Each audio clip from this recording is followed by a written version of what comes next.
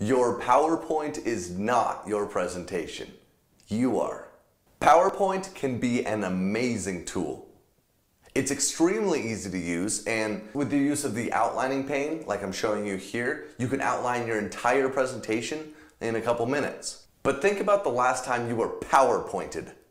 That is, the last time you were trying to listen to someone speak, meanwhile trying to read every word that was on a screen behind them.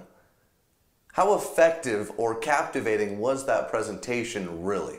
At some point, people started believing that when it comes to designing a visual aid like PowerPoint, more is better. But it's not. That is rarely accurate. I have one big issue with PowerPoint, and that is that it is the offspring of the word processor, Microsoft Word.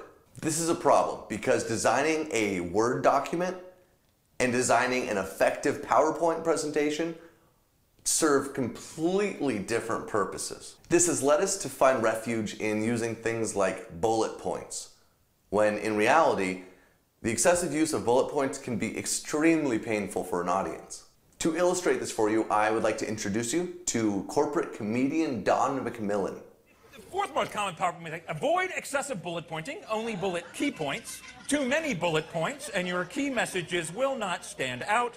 In fact, the term bullet point comes from people firing guns at annoying presenters. So remember, simpler is better.